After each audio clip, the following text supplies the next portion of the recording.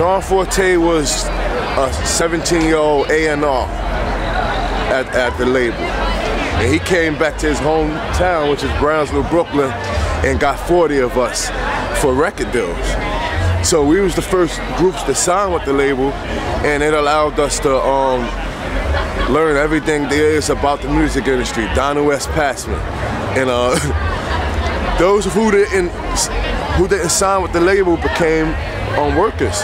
So I did street team promotion and graphic design with the label, along with Tim Ronan, aka Nobody Creative. He has a company called Nobody Creative. So big shout out to Tim Ronan, because he did a lot of art direction for Rawkus Entertainment.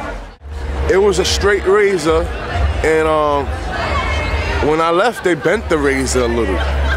But it was a straight razor with a little paper ripping from it. If you check the old vinyl, they had 7 Universal and the Rose Family, first groups of hip hop. They had rock groups before that. They was called Raw Records. But big shout out to Jared Meyer, Brian Bradder, James Murdoch, the son of Rupert Murdoch. We was in the office with these guys. We was young kids doing it with them, and they made it. You know, they didn't start indie rap, but they definitely pushed the envelope. They wanted the razor. They wanted the razor. They was Raw Records, but when hip hop hit them, it became Rawkus.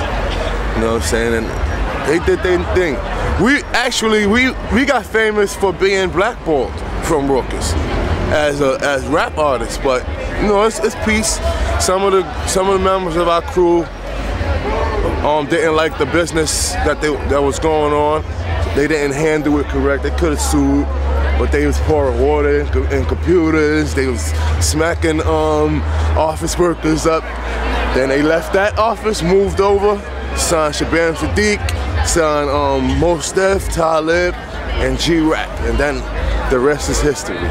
But before that, they don't even talk about us. But I'm here to rap them.